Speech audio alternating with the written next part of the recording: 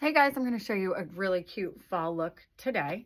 So a lot of times, like back in the day, back in the 1900s, people did not wear white after Labor Day.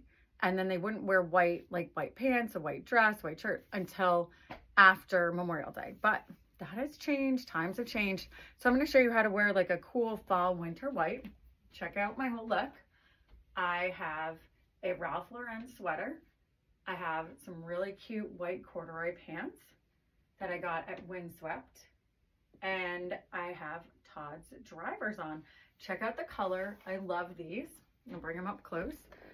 How gorgeous is this? Like, this says fall. So you can wear greens and oranges and white. All those colors kind of mix in together and they look really cool. So this is a simple look that you can do too.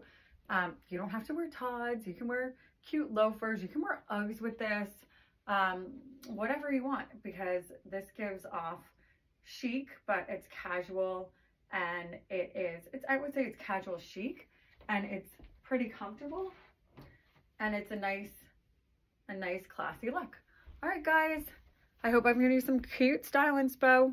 Have a great day.